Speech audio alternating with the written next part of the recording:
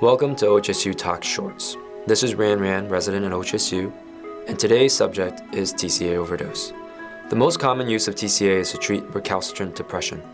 There are a couple other non-TCA drugs that also bear molecular semblance and can cause TCA toxidromes as well: diphenhydramine, cocaine, and cyclobenzaprine, albeit much more rarely.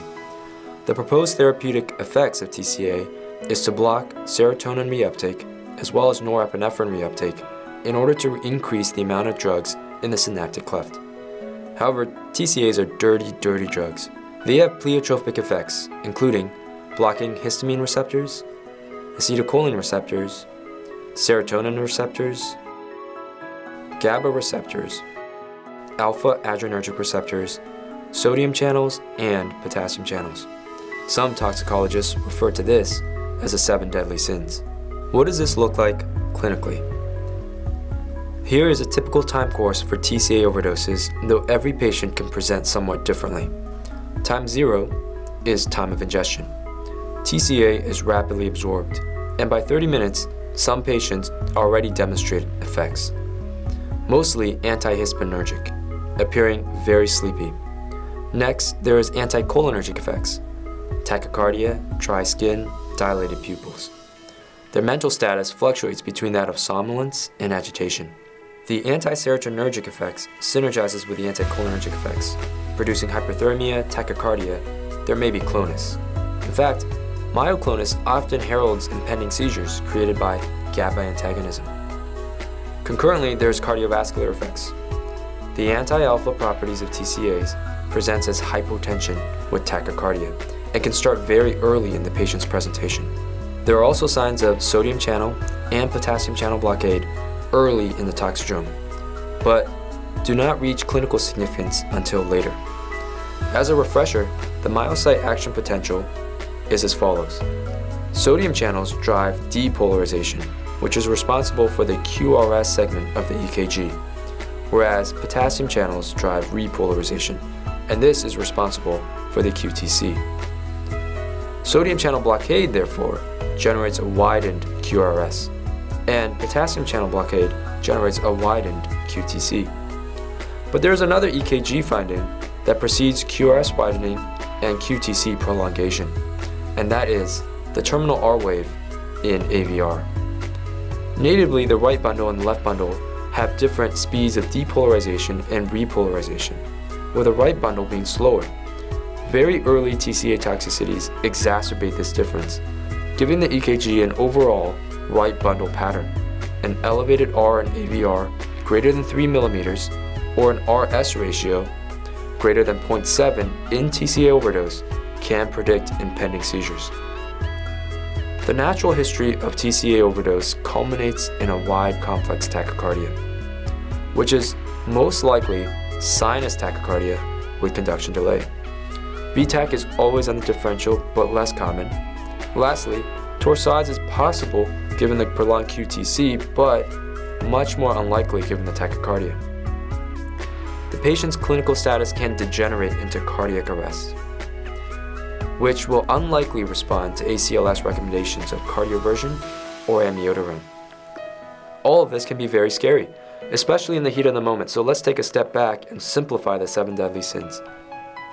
TCA toxidrome is 1. Altered mental status, 2. Seizures, 3. Hypotension, 4. Wide complex tachycardia, and possibly cardiac arrest. The diagnosis is clinical. How do we manage this? As with all things toxicologic, you try and limit absorption. The problem is that TCAs are rapidly absorbed. These patients are altered and have a high risk of seizures and aspiration. If you have secured the airway, you can give a one-time dose of charcoal. You also try to enhance elimination, but TCAs are not dialyzable, and gastric lavage is very risky, and a variable yield even if performed within the first hour of ingestion. You definitely need to secure the airway to do this, and by that time, you might find that you have more on your plate to handle than worry about a high-risk procedure with questionable benefit. Antidotes.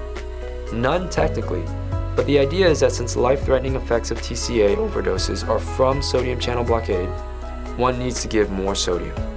We'll talk about this later. And decrease free drug. This is reserved for the most serious of overdoses when we have limited other interventions. TCA is predominantly bound to lipids and AAG protein in the serum in a pH-dependent manner. At a normal pH of 7.4, only 5% of TCA exists in the free drug. This can double to 10% at a pH of 7.2 and decreases marginally with alkalization. This is yet another reason why TCA toxicity is so dangerous. It generates a death spiral. With somnolence, hypopnea, and seizures, there is respiratory and metabolic acidosis. This can easily more than double the amount of free drug and increase the potency of toxicity on the cardiovascular system to create wide complex tachycardia and cardiac arrest. In other words, seize and code. The most important element of managing this toxicity is supportive. A, B, and C. Airway bears some discussion.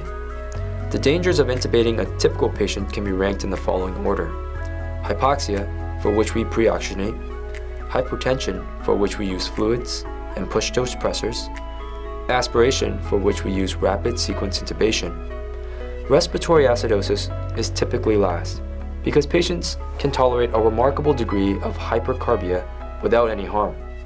This is not true in TCA overdose. The most dangerous part of intubating this patient is acidosis, because of the death spiral we discussed. The second is hypotension, because these patients typically start off hypotensive with the anti-alpha effects. Fluids and pressors are very much indicated here. Hypoxia is always dangerous, and good pre-oxygenation is always necessary. Aspiration takes a back seat, even though this patient is at high risk for aspiration, simply because everything else is so much more dangerous. Levitin advocates for no DSAT. Here you want to think about NA-DSAT, no apnea or acidosis during effort securing a tube. You have a couple of options. You can pre-treat with 2 to 3 amps of sodium bicarbonate. Remember that bicarb itself has limited alkalinizing effects if the lungs do not adjust for the resultant increase in PCO2. 1 amp of bicarb generates a liter of carbon dioxide. Giving it over 1 minute means the patient's ventilation must quintuple. Giving it over 2 minutes means tripling the ventilation for 2 minutes. Giving it over 5 minutes means doubling the ventilation for 5 minutes. If the patient is so altered that they cannot titrate their own ventilatory drive, you might have to invasively hyperventilate with a bag valve mask or rapid sequence airway. You can then exchange this to a definitive airway with fiber optic intubation through an Aintree catheter and a swivel adapter on the bag valve mask. The most important part of breathing is to not set this patient on the typical respiratory rate of 12 on the ventilator. Start high with a respiratory rate of 24 or above and titrate down as necessary. For circulation, give fluids for hypotension, but remember that normal saline is acidotic. Also, these patients are not in a fluid deficient state and they will likely receive an enormous amount of hypertonic sodium bicarbonate, which will increase the intravascular volume. Go to pressors early for hypotension. Remember, the hypotension is from alpha blockade, and these patients are tachycardic to begin with. So phenylephrine makes the most sense, but norepinephrine is also okay, especially if you are more familiar with this drug. For wide complex tachycardias, which is driven by sodium channel blockade, give 3 amps of sodium bicarbonate and increase the ventilation as already mentioned. Think ahead and prepare a bicarbonate drip.